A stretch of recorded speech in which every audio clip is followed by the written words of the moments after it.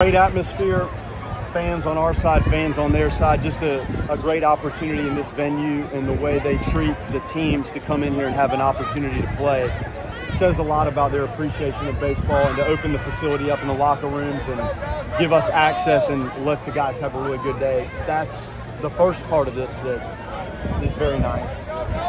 Our response today was as good a response as I've ever seen of any team I've ever coached. You know, I've won super regionals, and you might lose game 2 and have to win game 3, and that's obviously a great moment in response. That response of those guys in the dugout that went through just an agonizing 3-game series and an 8-hour bus ride home to jump back on the bus, to roll in here the way we felt, I cannot say enough about their response and delivery of a great performance today. Florida's a really good team. You guys know that. We have a good team. This is a midweek grinder, and I could not be more pleased with the response. Top to bottom, everyone that was involved in the game, the guys that were not involved in the game, to involve themselves in helping this and preparing. It's as good a response as I've ever seen from a baseball team. What does that say about the team in the long term for this season? The way that I know they've done it before this season, responding, just for them to do that again in that way, what does it say about them? Well, they've responded in moments that you assess as a coach that may not be as obvious to everybody else as a game like this. Like, I see them answer when a team scores. I see them respond defensively with some really good moments at key times. I've seen responses. But the pitch-by-pitch dissection of this game and how they approach every pitch of this game, that stands out a lot. And we talked about it before we got on the bus. Like, you have to be able to perform in this environment. If there was not one person in this stadium watching the game, you have to be able to answer and respond and deliver a performance regardless of the circumstances or the team that you're playing. And they executed that today as well as you could ask, like top to bottom, first pitch to last. I'm just so proud of the way they answered today. John on Saturday just didn't look like himself, and then to come back out here today and do what he did in that moment, just what does it say about him? Well, Micah, we had to regroup some of these guys, and Micah talked a lot to the guys yesterday, and like, what did we do well and what did we not? And when you're at your best, what are you doing? And when he's at his best, he's banging his breaking pitches in there. He's got his feel for his change, and he moves the fastball around. So he was great, and we had 50 pitches etched as really the top end of this. And you could see he had it going a little bit, and we had the momentum. And it was nice to just feel comfortable with a freshman in this situation to just let him go. And he got right where we thought he needed to get to, and it lined up. I think Ox was next. So, again, the work that Micah does with these guys, like you saw it today. What did they have, three hits? Just well executed. Micah called a great game. And the fellas have to go perform and deliver and execute the pitches. And he did.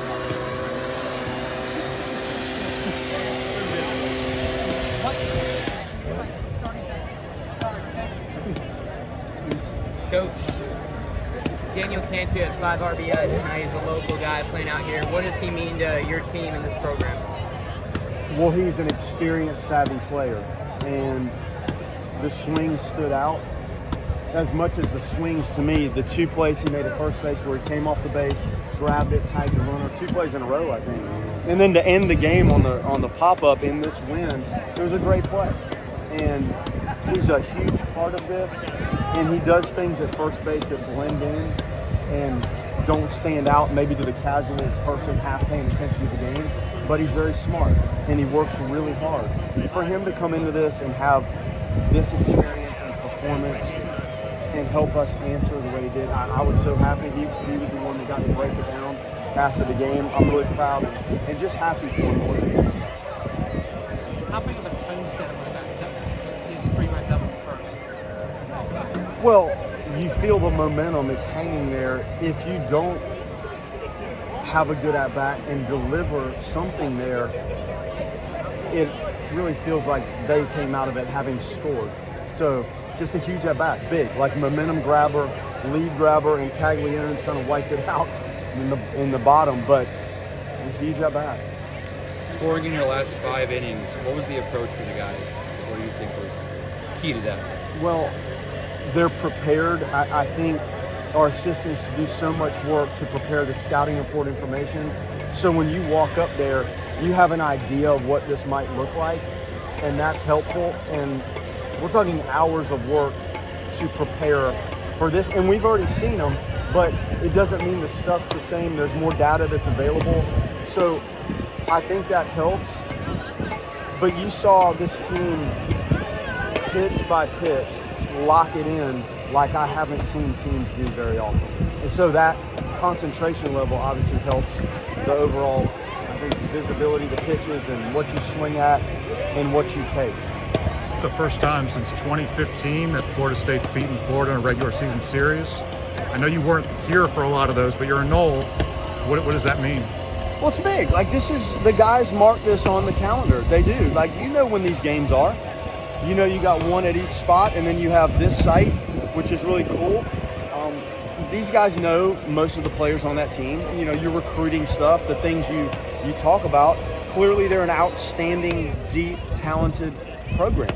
That's why it's hard to win a series against them. So I'm happy for the guys. I had no idea that was the case. You know, I kind of am concerned with the execution of it. The execution of it and the details of the game leads you to having chances to win series. And the guys proved that today just by the pitch-by-pitch performance. We've seen Drew consistently perform and produce, but I don't think we've seen the power impact come out until tonight that you might have expected. Just how good is it to see that come out? It's huge. You know, to hit the home run the other way, and then the grand slam, I think, was a breaking ball that he got beautifully through. He's talented, and he, like the other guys, he works very hard, like tireless worker on his game. And that kind of earns you like these opportunities when you put in the time and you're confident about what you're doing when you walk up there. And he's talented, and he's delivering, and he works at it. Let's do one more for you. And Joe, I think he picked up his first career win tonight. He's just someone that hasn't been able to get on the mound because of health the last 3 years. Just since you've been here, how have you seen him try to work back to get on the mound, and how good is it just to see him consistently healthy? I saw him fight through a lot, and you see flashes of that really good breaking ball, and it just hasn't made it out there consistently enough to learn, you know, the capabilities or the role. But you're starting to see that take shape now, and there's some really good sliders in there. And there's some that he feels for a little bit, but when he bangs it in there and really is aggressive with it, it's a very useful, helpful, weaponizing pitch. So as we lengthen out today, like it lengthened out a little bit, I think that's the most he's thrown pitch count-wise this year, and probably in his college time if you went back and looked at it. But again, a guy that's worked and waited and worked and rehabbed, and it's nice to see somebody see the fruits of that labor in this setting.